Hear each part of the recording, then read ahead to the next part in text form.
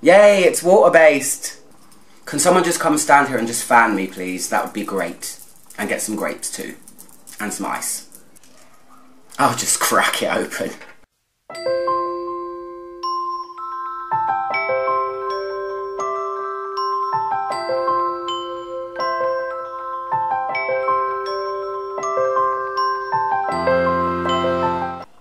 Hi guys, it's Actual How's everyone doing? Good, I hope. As I've been saying at the beginning of every video recently, apologies for profusely sweating. We are having a blazing sunshine in London. It's 35 degrees today. It's kind of unheard of, it only happens on a rare occasion.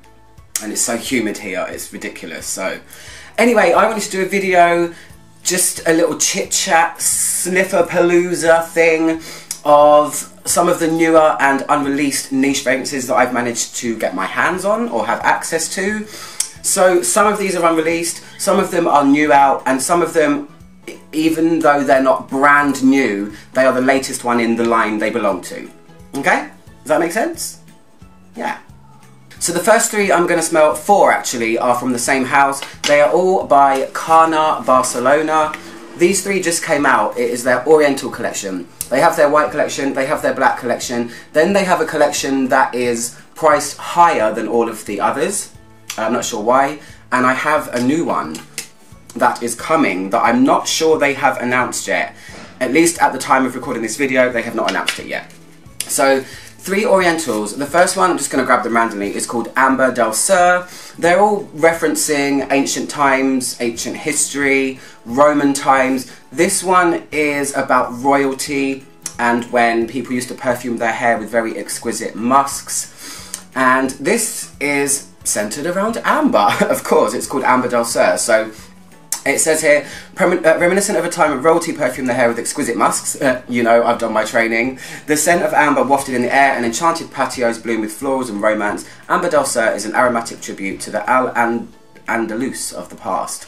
So it's got Italian bergamot, and before I tell you the notes, the thing about Carna is their fragrances are quite easygoing, I find. They're not too scary, not too crazy. And you'll find that their ingredients are very specific to a place. They don't just say patchouli, it will say Indonesian patchouli, or it will say Malabar black pepper. They don't really scrimp on ingredients, so that's what's kind of cool about them. But they are wearable, they are manageable, they're not way out there. So it's Italian bergamot, water jasmine in the heart, Indonesian patchouli, Australian sandalwood, and an amber accord. The base notes are myrrh, Spanish cistus, which is also known as labdanum, Venezuelan tonka, and Madagascan vanilla. See, they specify the places all the time. So let me just spray it on this card, my handy little card that I have here. Some of these I've worn, some of them I have not worn. All of them I have smelled at one time or another. So, this is, to me, a lot simpler than what the notes would suggest. It just feels very ambery. It's got quite a bite to it. It's got a bit of crispness. It's not an overly sugary vanilla amber. Depending on, you know, the recipe that the perfumer uses for amber, it's usually vanilla amber, patchouli, or sometimes, it's usually vanilla, patchouli, labdanum, or sometimes they switch a couple of the ingredients out, but it always has vanilla in it for sure. Sometimes amber can be really sickly sweet and powdery, and this has got quite a nice crispness to it. I can tell you that.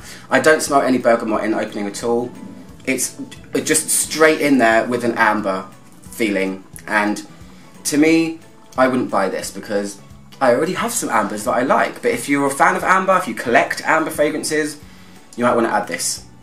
There is no patchouli in here, there is no jasmine in here.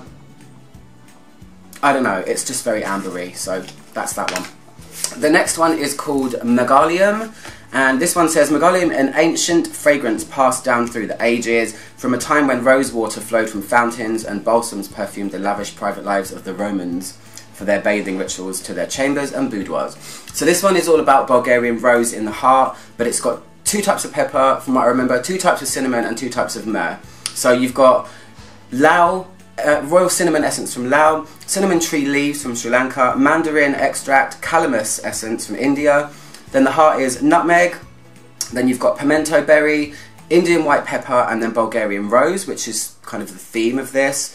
And then the base notes are Somalian frankincense, Ethiopian myrrh, and Yemeni Apopanax. So Apopanax is sweetened myrrh. So let's smell this. From what I remember, this is not really about the rose. It's more about the spice. This is a spicy fragrance. Of course, you have cinnamon in here. You have 2 types of pepper, and then you have this nice semi-sweet resinous feeling underneath. But it's quite light in feeling. It sounds like it would be heavier. Looking at the notes, I would say. I think it would be heavier, but it's not. It's quite a lightly spiced fragrance. It's really manageable. Like I said, Kana never step beyond crazy. They're all really wearable, I think. They're kind of easygoing. They're Barcelona, they're Spanish, they're calm, you know, they're having a siesta somewhere. They're not like running around doing craziness. So that's how their fragrances are. It's reflected in them. But yeah, if you want something a tiny bit spicy, I can feel quite a bit of nutmeg in here with pepper. The rose doesn't feel super rosy. I mean, Bulgarian roses are normally a bit more metallic than sweet anyway, so it's not jumping out as a rose to me. This is more about the spices. So that's that one. Let's put that there. And then the last one in their collection for these Orientals is Botafumero. This one is all about cathedrals. It's all about the censers, you know, when they swing the frankincense smoke down the aisles. That's what this one's about. It says a mystical perfume that makes tribute to the cultural and religious roots of the old continent, swinging to great heights along Santiago de Compostela Cathedral. The Botafumero censer expels billows of scented smoke, filling the air with a deep and compelling aroma. So let me just spray it while I'm telling you the notes. The top notes are bergamot, Italian bergamot, pink pepper, and Indonesian nutmeg. Then you've got in the heart freesia, mugue, which is also known as lily of the valley, Spanish cistus again, and Indonesian patchouli. The base notes are styrax resin from Honduras, musks, and something called mystical. What on earth is that? Makes me think of Phoebe. Ooh, mystical. Anyway, let's smell it. Okay. Again, this is light. It's resinous, it's incensey for sure, it's a bit smooth, but it's light. I don't smell bergamot in here, I don't smell any spice like pepper or nutmeg. This is like it's almost gone straight into the heart and base immediately. It's a little bit spicy, a tiny bit, but really it's like a quiet incense. That's what it smells like. It doesn't smell as complicated as it might sound from here. Lily of the Valley? Where are you? I mean, but Lily of the Valley is quite a prominent flower usually in fragrances. It's labdanum, but a very light, manageable and friendly labdanum. I want to know what mystical is, but yeah, overall those three to me are kind of simple. One is spicy, one is sweet amber, and one is incense. So they haven't got things really like that in their collection, so that's probably why they've made it. Now, on to this one. 1 second. This one I'm not sure is even announced yet. It is another Kana, and it is called Volcano.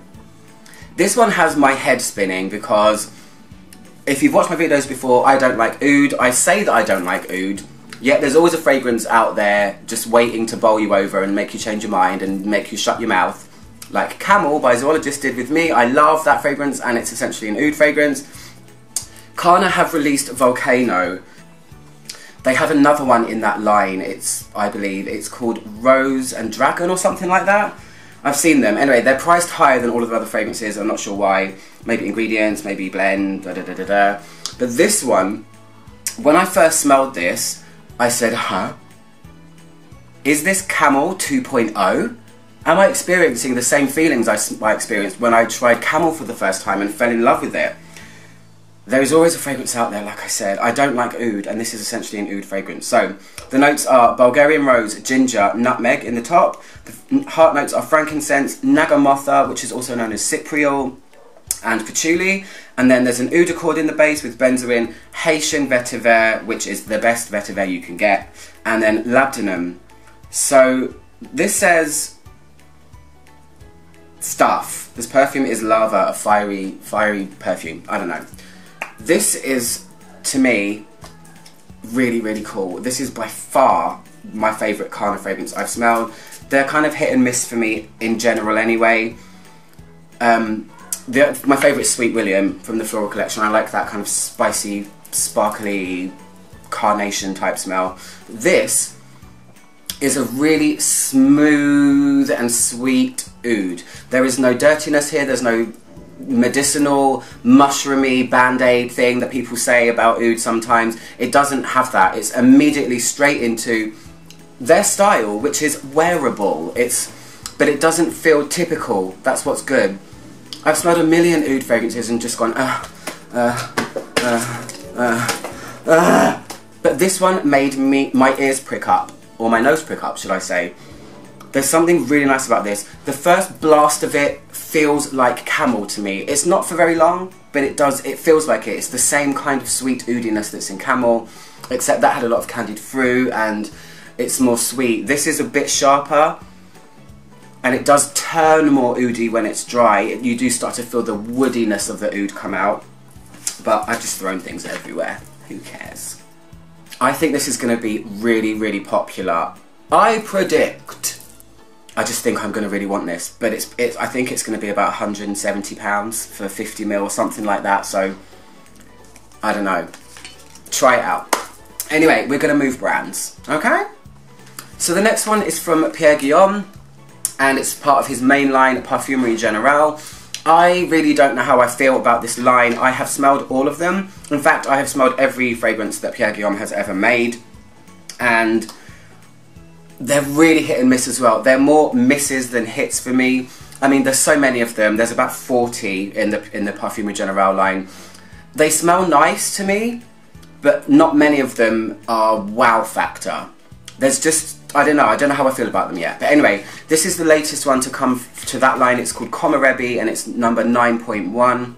Sometimes what Parfumerie Générale, the line does, or Pierre Guillaume does, is he reinvents a fragrance, or he reworks one. It's not a reformulation, it's seeing it through a different way. So this is a rework of number 9, Yuzu Abirato, which is now discontinued. Thank God, it was horrible.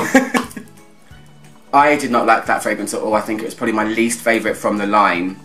It was a sharp, astringent yuzu with lots of thyme, so it dried down to a very dry kitchen herb thyme, like dried thyme on your skin. I just didn't like it at all. Anyway, Komarebi is a Japanese word. It means sunlight filtering through leaves. So Pierre Guillaume has tried to recreate that smell in this fragrance. I must say, for the record, Esparta, number 26 by him, is my favourite one from the line. It gets likened to Portrait of a Lady, which is why I love it. I have both of them. So this one says, light passing through trees, sorry. So it has mint leaves, Reseda, Reseda, I think I looked it up, I think it's baby's breath. There is hazelnut in it, and there is oak. So yeah, let's smell it. I've smelled this one before. I haven't worn it much, but this is essentially a very smooth mint. Mint is the thing that sticks out quite a bit, and it feels a little bit waxy. So, you know, like sometimes when you look at leaves and they have that waxy sheen on them, it feels like the smell of what that looks like, if that makes sense. With some mint, it feels like a little bit tree sappy, but not super foresty or mossy or anything like that. It's kind of sweet, it's very simple, and I will say that it's a floral aromatic, it says. I mean, where's the floral? I don't know, but it feels like something's a little bit missing. It's a little bit lackluster. Again, it's not a line that I get really excited about when there's a new release, and that kind of says it all for me personally. There are some good ones, but there's a lot of bad ones as well. So this is essentially, like I said, a sappy, smooth, almost waxy mint smell. It's very simple, and I don't think I would wear that one. So the next one is also from Pierre Guillaume, but this one is part of his black collection. It used to be called Huitième Art, or Huitième Art, but I think now he's just calling it the black collection. So while this one isn't brand new out, it is the latest one in that line. There hasn't been one since. This came out maybe 5 months ago, possibly, I'm not sure. Maybe, yeah, maybe. But But this one, when I first smelled it, surprised me because having smelled all of Pierre Guillaume's fragrances, I do have a feel for what his style is. And this one surprised me. I went, what is this? So the whole thing about this one is super lady. Something about women don't need to wear a power suit, you know, pinstripe trousers and a suit jacket to feel like a super lady. You can still feel like a super lady wearing something sweet, girly and fluffy. I think it was just, and I'm going to be honest, I think this fragrance is just Pierre Guillaume's way of getting a sugary, fruity, floral thing on the market and dressing it up in this super lady thing. It doesn't feel like him at all. So anyway, it smells really nice though. Like, having said that, it smells really nice. So this one is centered around magnolia. It has magnolia flowers, it has magnolia leaves as well. Then you have pear, blackberry, a toffee apple accord, white amber, and one other thing that I can't remember. But it's all very sweet. It's really nice. I really like the smell of it. I think it's friendly. It doesn't smell anything like a Pierre Guillaume fragrance, like I said. But it doesn't smell nichey either. And that's fine. I just think that, I mean, it is really nice. It's really nice. So, magnolia is a really nice flower to have at the forefront rather than the usual rose, jasmine thing that always happens. It blends really well with this sweetness. You can't really feel any kind of toffee apple, but I can feel like a pear, blackberry and sugary feeling behind. It's really smooth as well. Magnolia is a very smooth flower when you smell it, and I really like this. I'd never wear it, it's not my style, but it's definitely very sellable, and I think a lot of women who like fruity florals will like this for sure. It's easy going. It's a pear, blackberry, magnolia kind of sugary thing, and there's not much more to say about it because, again, like I said, it's simple. So we're moving on to another brand. So this is another fragrance that I don't think is out yet. It is going to be the new fragrance from Arquiste, and it's called Sydney Rockpool. Admittedly, I'm a fan of them. I really like Arquiste fragrance, especially Namban. I'd say that, I mean, twice a day, all the time. So this is a brand that I am excited about when there's a new release, and they have not got a marine fragrance or an aquatic or a sea salty or anything like that fragrance in their collection as yet. They've got florals, they've got some spices, they have some gourmands, they have orientals, but they do not have one like this. This is a bright blue bottle. It's really nice. I've seen it, I've smelled it, I've put it on my skin, and I don't even know what the notes are. But I usually like Arquiste fragrances, but this one I don't. Let me smell it. I've smelled it a couple of times. I don't think this one feels like Arquiste. It doesn't feel like their usual thing. So it's really hard to describe it, but ultimately it smells somewhere between coconut and fig, which it's nice, it smells nice, but I just wanted more. I wanted moreness from it. I wanted it to be much more muchier. That's all I'm saying. There's a floral in there. There's definitely coconut in here, but perfumers are tricky little tricksters, and they play with your perception because coconut and fig can sometimes be interchangeable. It's the same like with almond and cherries. Sometimes they can smell the same or different, like you don't know which one you're smelling. So it's a coconutty slash figgy type thing with a little bit of salty aquaticness going on, and it's really light as well. There is a floral in here too, but it's understated. It's quite a meaty kind of coconut thing that you can smell above all, and it feels a little bit powdery around the edges as well. So this one's tough. I'm just going to quickly see if I can find any notes on it because I haven't seen any, so bear with. I found the notes. So the notes are mineral accord, skin accord, whatever that is, Australian sandalwood, coconut, driftwood accord, clary sage essence, sambac jasmine, narcissus, which is daffodil, frangipani, amber max. What is amber max? Sea salt and seaweed. So on paper That sounds amazing. That sounds really, really cool to me. Sambac jasmine, salt, daffodil, minerals, and really all I smell is a salty coconut sort of thing with a little bit of floral that isn't jasmine.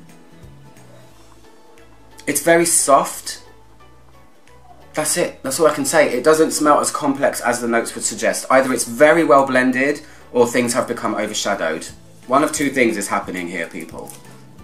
Oh my gosh, I hear thunder. This is the first time it has rained in 2 weeks. I reckon it's going to pour down hard, and I'm really, really looking forward to it. You will never hear an English person say they're looking forward to rain. Anyway, moving on. The next three are from Angela Champagne. She has just released 3 white fragrances. She has 2 red fragrances, she has 2 extras, and then she has a whole bunch of purple ones. These are the white ones. I have done a spotlight video on Angela Champagne. If you want to hear more about any of her fragrances, I did the whole line, overview, sniffed them, kind of like this. And I'll post a link to that if you want. So she has made, first of all, which I think is really cute, a fragrance for children. It's called Letitia. It's a water-based fragrance, so it's safe for kids to use. It has melon in it. It has melon and watermelon, so 2 types of melon. Some musks, I think, a bit of vanilla and cyclamen or cyclamen. It's very cute. It's a clear, it's like a cloudy white liquid, and it's the bottle is turquoise and white. It's very pretty. I'll try and find a picture so I can put it in the video. Oh, you're not going to spray, are you, Letitia? Ooh. I'll just crack it open. Let's just do this, yay. It's water-based, if it spills it doesn't matter. So, Letitia. Angela Champagne has a very distinct style. I've always said that. So, she has a very, very distinct style. She's an Italian perfumer. She lives in a place called Atri on the Adriatic Sea. It's a small town, coastal town. Her fragrances all have this kind of coldness to them, and this one is really cute, but it does have that cold mineral feeling even though it's for kids. I can't really smell melon. It's very difficult to smell after smelling some of these ouds, I'm not gonna lie. My nose has gone a bit funny from smelling a lot of orientals there and a big oud, but it feels watery, it smells watery, it feels kind of like fresh melony as opposed to a candy sweet kid melon. It feels very natural and it's really nice, and she made it because in the days gone by, in the days of yore, perfume houses would always have at least one offering for children in their collections, so she's trying to pay homage to that, I guess, by doing that again, making a kid-friendly fragrance. It's a good way to get the little blighters involved, isn't it, at a young age? I know that if I had a fragrance made for kids when I was a kid, I would have been even more obsessed than I am now, so that it's cool, it's watery, it's just a bit friendly, and I just spilt it all over the table. Yay, it's water-based! So the other 2 of hers, one is called Materia and the other one is called Miracula. These are, again, extras from her. Most of hers are eau de parfum, but she has a couple of extras. They come in the more chunky square bottles. I know one of these is a labdanum and one of them is a tuberose. So this is Materia. This one is the labdanum one. This feels incensey. It's very crisp. Again, it has a kind of mineral feeling behind. That's just her thing. That's just how she rolls. This actually doesn't smell too far off one of her other extras. I think they're called Ignis and Fawny. This is To the Earth. The notes are dark woods, labdanum, musk, metallic accord, real Mysore sandalwood, and patchouli. So, yeah, she has real Mysore sandalwood in another fragrance of hers called Ignis, I think, or it's Fawny, but she uses really good ingredients in her extras. She has this gorgeous tobacco absolute in one of them. This is really light, it's really simple, it's centered around labdanum again, the same as Botafumeiro, I think, and it's kind of smooth, but all of her fragrances have this quietness about them. They're a little bit cold, they're a little bit transparent, and her style is so distinct.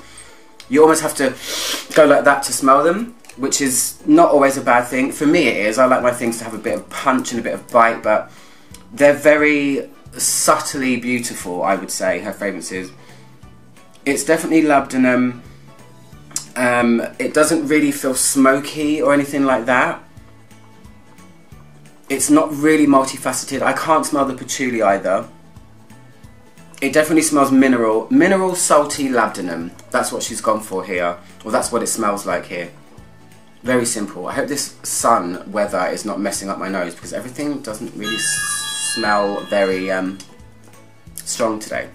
So this is Miracula. I know this one is a strange one.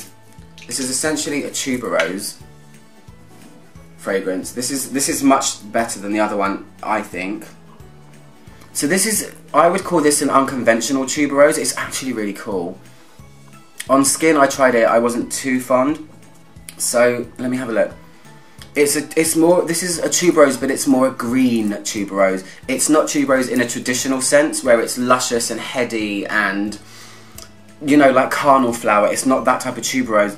It's much more planty in this one, which I'm really liking actually on the card. I'm going to spray this one on my skin actually, because I've sprayed it on my skin before, but I was in a perfume saturated environment, so.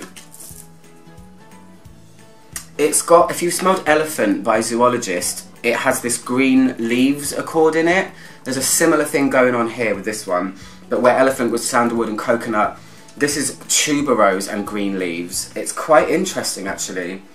So the notes are cyclamen, which is the same that's in her little Letitia one, green leaves, Sicilian lemon, amber, tuberose absolute, ambrette seeds, bourbon vanilla, dark woods, and musk tonkin. So it's quite a simple composition again. She doesn't really have mega long note lists in her fragrances, but this is really lovely. It's lovely and a little bit abstract. The tuberose, like I said, it isn't a super jumpy outy tuberose. It's quiet. It's reserved, kind of. I've never smelled tuberose be so quiet. Tuberose always shouts very loudly, and this is a green stemmy tuberose with a little bit of something else floral going on. I don't know. It doesn't really feel sweet like vanilla or anything like that, or musky. It's all about the heart, this one here. Green leaves and tuberose. Again, simple. This isn't a super multifaceted fragrance. Anyway, a few left. People are going crazy outside. So the next one is called Flashback in New York, and it's from Olfactive Studio. This came out a month or two ago. It's not super brand new, but it is the latest one from Olfactive Studio. I really like them as a line. Panorama in particular is my favourite from them, and also Close Up, the tobacco one. So this brand create fragrances, and then they have a photographer take a photo which captures the fragrance. I originally thought it was the other way around. I thought they got photographers to take a photo and then they created the fragrance, but from what I read recently, it's the other way around. So this one is Flashback in New York. The picture to go with it, I don't know if you're going to see it on camera, is a snowy New York street at night time. And this fragrance is about, I'll put the picture in the video anyway, this fragrance is about when it's really cold outside and you're really cozy inside. You know, looking at the snow falling from the comfort of your rocking chair or your squidgy armchair or whatever. And the notes are really lovely actually. So it has clary sage, cumin and saffron in the top. Then in the heart there is jasmine, leather and violet leaf. And the base notes are birch tar, which is the note that's responsible for smokiness in a fragrance, papyrus, tonka beans and vetiver. I like this one. I think it's really cool. It's kind of cozy. You can feel a lot of the notes in here, which is lovely. Your nose is kind of, what am I smelling? What am I doing? It's ultimately, to me, it's a dry, leathery vetiver. So the papyrus makes it feel dry and a little bit fuzzy. The leather and vetiver work really well together without feeling too grassy or too leather jacket. There isn't too much smoke. I think the birch tar in here is just a touch to give it that extra bit of wintry, you know, like bonfire smoke or a coal fire smoke or something like that. But it isn't super smoky. It's more about this vetiver papyrus what's the other thing I said? Vetiver papyrus, leather type thing. And then there's this cool clary sage thing. You can just feel, clary sage smells a bit like tea to me, and you can just feel this little bit of something that's like a green tea sort of note in there, a bit vegetal, but really it's fuzzy. It's fuzzy and dry, and it's really nice actually, and that's another one I want to put on my skin too right now, just so I can... This is a really nice one. Their fragrances are actually really cool. I haven't really worn many of them as a longevity test. I've sprayed a lot of them on my skin, but I haven't really worn a lot of them in terms of for a full day. So that's Flashback in New York. So there's only 2 left. The last 2 are from Frappan. This is another brand that I'm still trying to figure out if I like them or not. There's none of them, I've smelled all of their collection, and there's none that make me think, I must have this in my collection right now. There are some that are kind of cool. 1270 is really nice. Speakeasy is really nice, but they're both quite sweet, and I don't really wear super sweet things. So they've released 2 recently. One is called Isle of Man, and one is called Lascarina. Isle of Man is of course based on the Isle of Man, the place in England. And I think it's a boxer. Something about a boxer, if I remember rightly. Have I got something muddled up here? Let me just reference my phone for a second. Okay, so it's not about the boxer, I was totally wrong. They do have a fragrance that's inspired by some sort of boxer though. So this is inspired by the island itself, the motorbike races that happen there, really dangerous motorbike races, and it's the island versus the man. I'm taking these notes from Bloom Perfumery's site, by the way. It's supposed to be based on quite a classic formula. Frappan, of course, are cognac makers that by trade, but they have a fragrance line. So this has basil, orange and grapefruit in the top. The heart is sea salt, violet leaf and freesia. I'm seeing salt becoming a trend. Just gonna say, I just feel like marines and salt are on the uprise. Hopefully they will stamp out the oud trend. Not likely. And the base notes are Haitian vetiver, musk, and then something called ironwood. I don't know what that is. I'm sure it's some sort of fantasy accord. But this feels like you can definitely, it's one of the saltiest fragrances I've smelled. You can really feel salt. To me in a fragrance is hard to describe because it's not a smell, it's more of a texture. This has a salty texture smell to it, and it's got a really nice combination of citruses. It's a bit fuzzy again, and it definitely feels a little bit like a classic cologne, but the salt outweighs the citrus, so that overtakes. It's not really super woody or anything like that. I don't know what this ironwood is, but I wish it was something that was massive. When I see a note like that that's invented or something that I've never seen, I just want it to be really prominent so I can really feel what it is and go, ah, that must be that, but I can't figure it out. It's a salty citrus fragrance. It's pleasant enough. It's quite calming, I think. It's kind of easy on the nose. Nothing too scary here, but with Frappan I really can't figure them out. I appreciate their fragrances and I like the way they're constructed and everything. None of them, I've never bought one. I've never even had an inclination to buy one, so it's almost got a bit of sharpness, like a very sharp wood. Oh, that went straight to my brain, that smell. Ooh, that was weird. And the last one is Lascarina. This one has a huge backstory. Lascarina was some warrior lady that served in the Russian army, but the fragrance is a tribute to Greece and the Mediterranean. So, the notes are bergamot, grapefruit, pear and pink pepper in the top. And then the heart is orange blossom and Bulgarian rose. The base notes are black pepper, iris, frankincense and ambroxan. So I smell a whole bunch of ambroxan in this. If you don't know what that is, it is a scent molecule. It's something that you get from clary sage. It smells bright, metallic, clean, kind of woody. There's a whole bunch of it in Atelier d'Orange's fragrance called Herman, etc, etc, etc. I don't know, the name's really long, but It's essentially slightly citrusy, but I can really smell ambroxan. I think the weather is really messing things up. Either this or my nose or both. Everything at once. I don't really smell rose in it. I can feel a little bit of orange blossom. Like a citrusy, slightly peppery orange blossom with tons of ambroxan in it. So there's black pepper in the base and pink pepper in the top. So that's giving it its light spice. It's underwhelming. Again, Isle of Man is a little bit more interesting. This feels a little bit too transparent and characterless, I don't know. It's clean, it doesn't make me think of Greece or any kind of Mediterranean place like that. It actually feels quite cold and a little bit synthetic, so that's a shame. Anyway, that's what I'm going to say about that one. I'm not too fond. Anyway guys, so that is it. That's my quick, not even quick was it? It was quite long. My little chit chat, smelling of things, and I hope you liked it.